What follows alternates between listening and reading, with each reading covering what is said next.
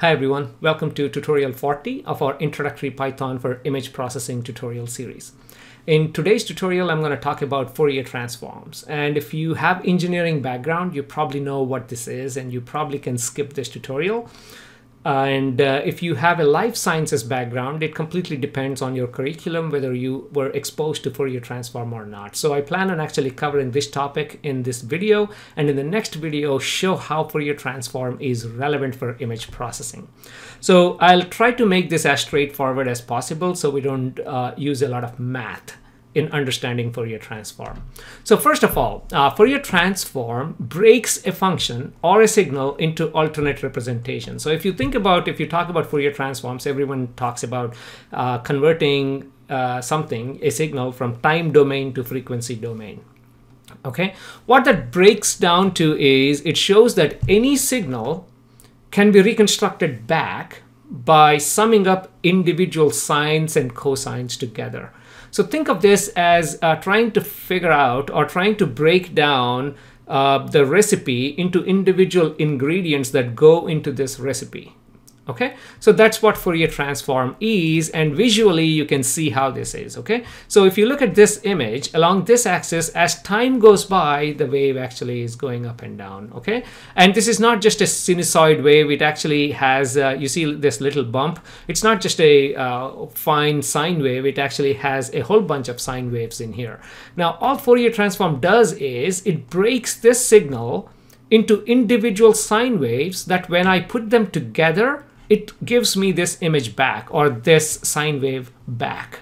Okay, think of a sine wave as an image. To get this image, I'm breaking this down into individual images. When I put them together, I get this back. Now, if you look at this from a different dimension, from a different direction, and plot this as frequencies, you see this sine wave has a specific frequency, right? Let's say this frequency is 20 hertz. Okay, so this line represents 20 hertz. Okay, and this is the amplitude. Okay, in a way, think of amplitude as the contribution of that sine wave, okay, towards this final image. And this image, again, at a different frequency, let's say this frequency is 45 hertz, and then the amplitude is along the y-axis. So Fourier transform breaks this image into this image. Now, why is that useful? Well, let's actually look at, first of all, how it is constructed, okay? So the equation for a continuous Fourier transform is minus infinity to infinity. Why? Because this waveform keeps going, right? So minus infinity to infinity, x of t is this signal, e to the minus j 2 pi ft dt, and this j stands for complex number. Okay, again, don't be intimidated by this entire equation. We're not going to do anything with that equation. Now, I just am displaying that to show you the difference between continuous and discrete Fourier transform. Now, when we are collecting an image, or when we collect a signal, whatever that signal is, we're not collecting them in a continuous way, right? We are sampling them at some intervals. When you're collecting an image, it's actually collecting, you have different pixels, for example. It's not a continuous analog image anymore. So for digital signals, you look at discrete because you're going from some specific time to some specific time, right? You start at a time 0 to time, 5 minutes. That's your experiment time. So it's discrete, and within that time, you're breaking these signals, you're collecting the signals, let's say every 5 seconds. So this is your discrete Fourier transform. It looks very similar to this other equation, except you have this component and number of samples, okay? Now, how do we use that information? Again, like I explained, this e to the negative j, this j stands for a complex number, and this is your input signal. Now, why is it relevant for image processing? Well, if you have an image like this, when you convert that into a Fourier space, it looks somewhat like this, okay? And the central region represents the low frequency components, and the outer regions represents the high frequency components. In other words, edges that are high frequency components in the image are represented by these pixels on the outer edge of this FFT image. Okay, so how do we extract the edges? By masking out all the contribution coming from the center and only looking at the contributions from the outside, you can actually create a edge detection. And this is your low pass filter. Okay, so which we'll do in the next tutorial. So this is a quick background of what Fourier transform is. And now let's jump into the code so I can explain this a little further. So first of all, again, I put a lot of notes here, so you can pause and read it if you want. But initially, I am going to use these lines to create a sine wave. I want to use a sine wave, but because we are all looking at images, I want the sine wave to be an image. So this is what these lines of code actually does. And if I run this code, you can actually see this is a sine wave of certain frequency. If I change the frequency, if I decrease the frequency, then let's go ahead and plot these again. I'm going to explain this a little bit in a second. There you go. That's the sine wave. Okay. And when I divide this by 60 here, then the calculate the sine values and the frequency changes again. Okay. So this is a sine wave in 2 dimensions. Why? Because you see the intensity is going up, going down, going up, going down, and so on. And I put this in a visual way so we can understand this from an image processing point of view. Now, how did I generate this? Again, I don't want to make this a tutorial about creating these sine waves, but go ahead and look at this code. First of all, I'm generating values up to 0 to 255. Okay, and then I'm calculating my y as sine of this values, every value from 0 to 255. Okay, and I'm dividing this by 60, which defines my frequency in this image. Okay, and I'm actually applying this 2 for loops right here. Again, you can actually write this as for I and for j, like 2 nested for loops. I'm just doing it in one single line. Please practice this part if you're new to coding. Okay, so once I have this image, or you could have loaded an image that looks like this, okay, which is what, in fact, I did earlier, but then I thought of actually writing it to have much better control over the frequency. Now, let's not import an image yet.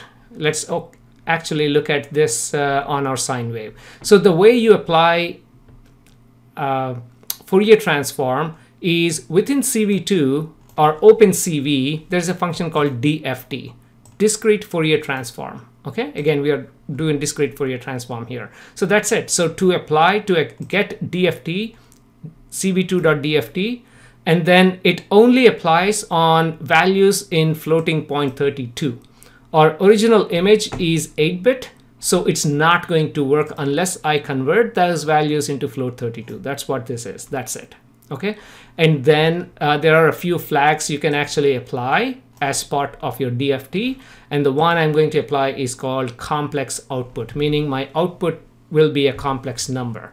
Remember the J component, I want to include that. Okay, that's what this is. Next, I'm shifting it, DFT shift. I take this DFT and I'm shifting it using numpy.fft.fft shift. What does that mean? Well, if you don't shift it, when you plot it, then your DFT signal is at the origin as the center, like top left part of the image. Like at this part of the image, you'll have the center and you don't see anything. Just so we can see things very well, I'm going to move this origin to the center right here. This is very common for Fourier transform.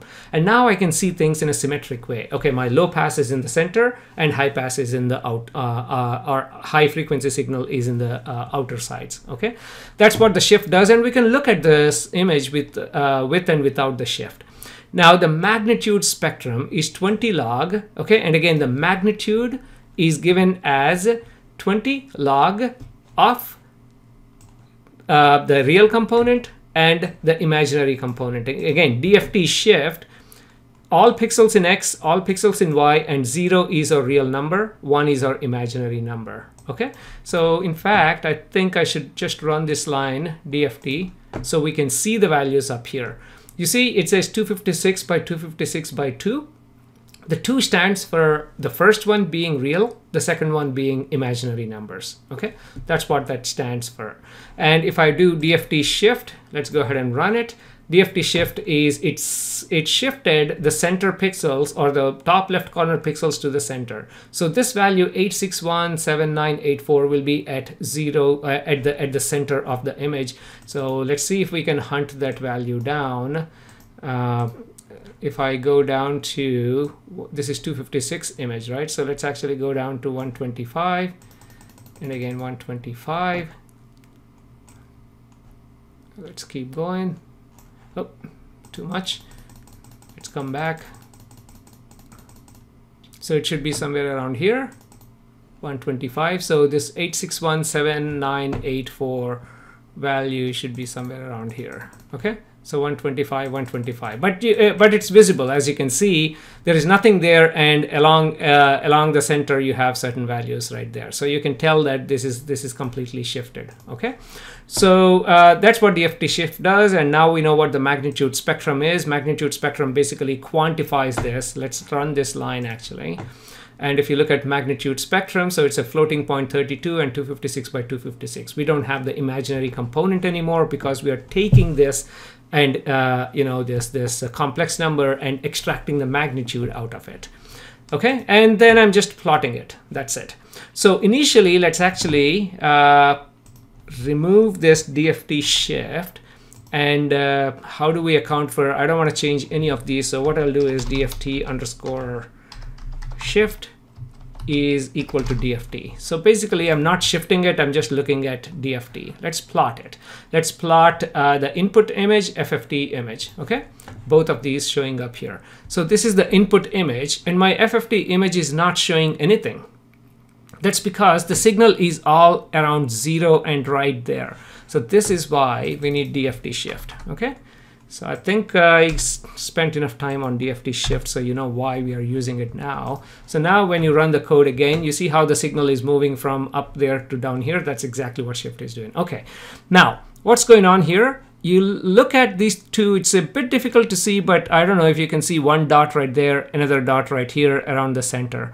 That represents this frequency. Now if I change the frequency to, if I increase the frequency, you'll see that the dots are separating. I hope you can see that, one here, one here. They're kind of separating. Now if I go to, for example, 10 and increase the frequency, you see how these yellow peaks, I mean, I call them dots, but you can see how these two peaks right there are separating from the origin. Okay, now if I go to 5, again, let's keep increasing the frequency so you can kind of see the effect of it. So as the frequency increases, the distance between these two components is actually increasing. Okay, again, that's why we call the central part low frequency component and the outer part high frequency component. Let's make that even higher. Okay, let's do this x over 2. And actually, sorry, let's do this x over 3 and run this. And here you have very high frequency. And now you can see the one peak here, another peak over there. Okay, so as the frequency increases, the distance is separating, meaning representation of those frequencies in the FFT space, it lies at that position and this position. These two are symmetric, by the way. Okay, lesson number 1, low frequency at the center, high frequency around the edges. Okay, that's all this is. And that's because we did FFT shift. Okay, if you otherwise on the top left corner, again, it's a bit difficult to imagine how things will look like if you don't do the shift. Okay, so now that we understand this, let's actually look at an actual image. Instead of creating a sine wave, let's actually load an image, the same sandstone image I showed you earlier, and look at how the response looks like. So let's go ahead and run it.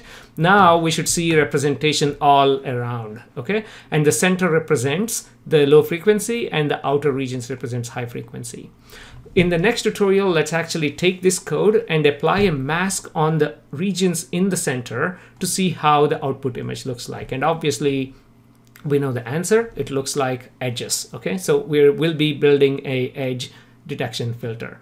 If we mask the edges out and only let the central components through, which is the low frequency, I'll let you think about what that actually does.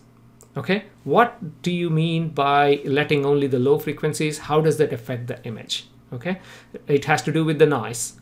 Okay, so please watch the next tutorial to find out the answer to this question and also look at how to implement this mask so we can create a FFT based digital filter. Thank you very much, and please subscribe to this channel.